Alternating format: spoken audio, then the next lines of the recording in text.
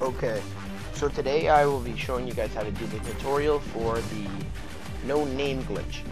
What you will need will be two controllers, doesn't matter what kind, of course PlayStation though. And what you will have to do is sign in on a regular PlayStation Network account.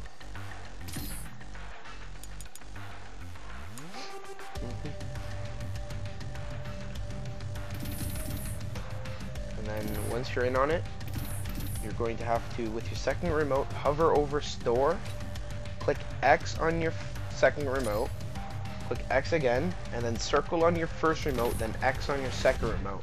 This will pop you up into like the store on your second controller. And then with your first controller, this will pop up, go on to the exact same account that you signed in with your second controller on the first controller.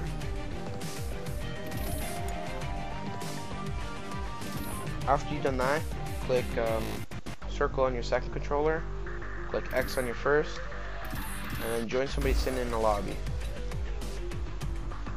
Now once you're in a lobby with your friend, with your second remote, click circle.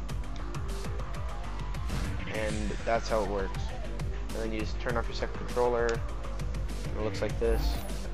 You can also take off your clan tag. And then you have no name. And that's what it looks like. Like, comment, and subscribe. Thank you.